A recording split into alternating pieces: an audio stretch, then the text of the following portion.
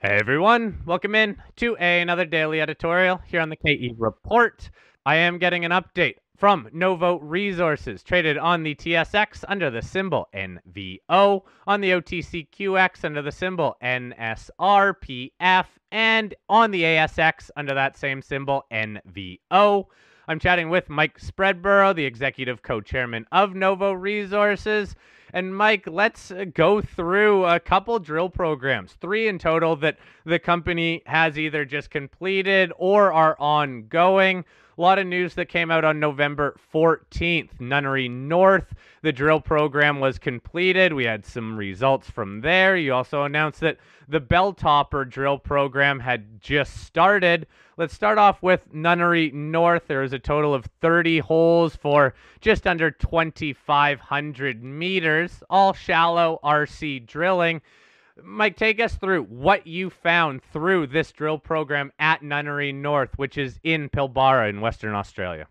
Corey, great to catch up. Yeah, Nunnary is very, very exciting for us. If your listeners will recall, we identified a huge soil and rock chip anomaly up to 10, 20 grams per tonne from those soils and rock chips. We put out some results a little while ago on some of the first holes, but we've now completed the program. As you said, almost 2,500 metres of holes. We drilled 30 holes. We really concentrated on one area of this whole 1.4 kilometre system. So this is really early days. We probably call it proof of concept, trying to understand the geology behind this, below the surface. No one's ever been there. This is virgin drilling. No one's been there. It is really, really exciting. So the results that we've seen, we've seen up to 11 metres at around 2 grams, 7 metres at 1.5, 5 metres at 1.8, 8 metres at 1.3.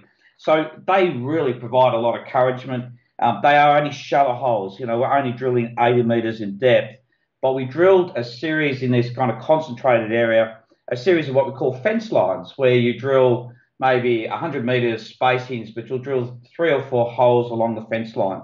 And the reason we do that is so the geologists can kind of join the dots. And what's exciting is we can join the dots. We're seeing quartz vein systems that we can flow from one hole to another.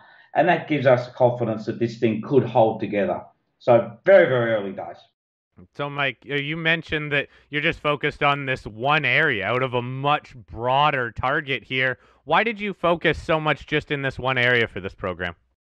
It was really the fact that we understood the geology could be slightly complex. No one's been there before, so there's not a real great understanding of what's under the surface than what we've mapped on the surface. So by really focusing a little area allows the geologists to get an understanding of that geology before we decide what the program should look like going forward. So we would see the next program sometime around March, April next year, that we would do some serious step out along the 1.4 metre zone, trying to get the full extent both laterally but also depth. As I just said, the holes are quite shallow. We see continuity of grade at depth. We'll drill some deeper holes and see what happens. So overall, I think it's a virgin discovery in the middle of the Pilbara where no one's been. It's a great outcome for us and one for people to keep an eye on as we go forwards.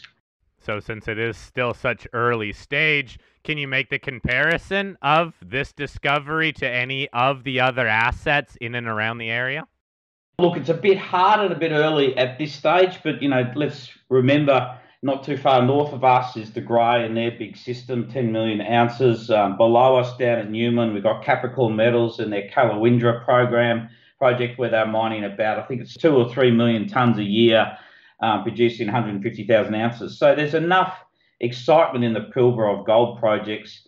Maybe this is one of them. Early days, but it's exciting. That's why we're in the Pilbara. So when will we find out more information on the next program, as you said, to expand and even drill deeper? Yeah, we'll put out a release probably around about February outlining the program going forwards. All right, let's also talk about the other news release on November 14th that was at Belltopper. Drill program starting there. This is approximately a 2,300 meter program. Diamond drilling, though, so a little bit different. Belltopper is in Victoria. Can you give us some insights on what the goals are around this program, please? Yeah, so Belltopper in Victoria, 50 kilometres south of the world-class Fosterville gold mine. We've done a lot of work in the last 12 to 18 months putting together a really good geological picture. We've pulled together the geophysics, the soils, previous drilling, and we've even built a 3D model of the historic mining that was done, 100 years ago. So that's led us to this program, a 6-hole program over 2,000 metres of diamond. So this is really important to drill diamond. It gives a solid core that will kind of map, pull together the geology. Program will probably go through all the way through March next year. We won't do much work over the new Christmas, New Year. It's just the next step in us unwinding the complex geology in Belltopper, and we're pretty excited by this program. Now, can you touch on that, one of the main targets that you're looking to develop, the high-grade zone on that Levin Star Reef, where some drilling from last year returned some high grade? Yeah, Levin Star actually has a historical resource of around about 100,000 ounces, so very, very small. And really, the drilling is allowing us to look at the extensiveness of that high-grade portion of Levin Star. So that will be important geological information and grade information that we'll get around February, March, and really expand, hopefully, the resource model in that area. And that will really give us the first kicker of the potential and mineability of that area. Now, there's another drill program that is ongoing, and that is with your partner De Grey at the Egina JV projects. I believe De Grey starting about a 39,000 meter drill program at the Beshear Project. Can you give us some more insights on how this is progressing?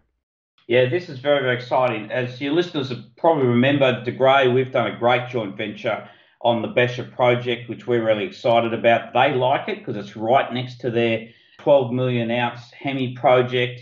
They're spending $25 million over 4 years. So that's a huge amount of money, but it shows their excitement. They've now taken over management of exploration, and at the moment, they're progressing this 39,000 metres of exploration program, a combination of air core, RC, and they'll do a bit of diamond. We would hope to see some results before Christmas, maybe in the new year. But it's just so exciting for us to see De Grey take over. They like our story. They like the exploration program that we put together, and they're basically following that path. So sit back and have a look. We're really hoping that we'll see similar geological systems as you've seen on the other side, where they continually see deposits of 1 million ounces. So that'll be an exciting journey. So, Mike, are there any other drill programs that are also coming up for the company? Understanding you just wrapped up Nunnary North, you have Belltopper ongoing, De Grey is managing the one at Beshear. Anything else we should be aware of? Look, that's keeping us busy enough as it is. We're fortunate in Novo. The Pilbara we don't drill. This December, February time, it's too hot, a lot of rain. So we've got the ability to move from the Pilbara to Victoria and then back again. So that allows us to have consistent exploration effort, drives efficiency and synergies. So we're in a good position. Now, how about upcoming news flow? It sounds like a lot of drill results, but where should investors be focused? Well, you'll definitely see further drill results coming out of Beshear, as I said, later this year, early next year, and the Belltopper results will flow through early next year. So they're the exploration news flow that you should expect to see and keep an eye out for. Okay, I guess one more question regarding cash in the bank. Where does the company stand to move forward with all this drilling? So at the moment, we've got about $15 million Canadian. So that's really strong. And we've still got that investment portfolio, which is around about $25 million Canadian. So we've got enough money to progress our programs going forwards. I do get some questions about, what's happened since the prospectus.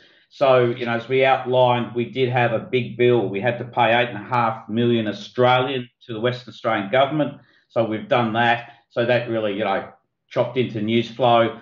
We are obviously divesting the Nullagine Gold Project, but, per what we've mentioned before, it's costing us somewhere to $400,000 to $500,000 a month to maintain that. So every cent outside of those kind of two big chunky things is going into the ground and exploration. Now, with the shares that you hold in other companies, do you have any plans to divest those and generate some cash there?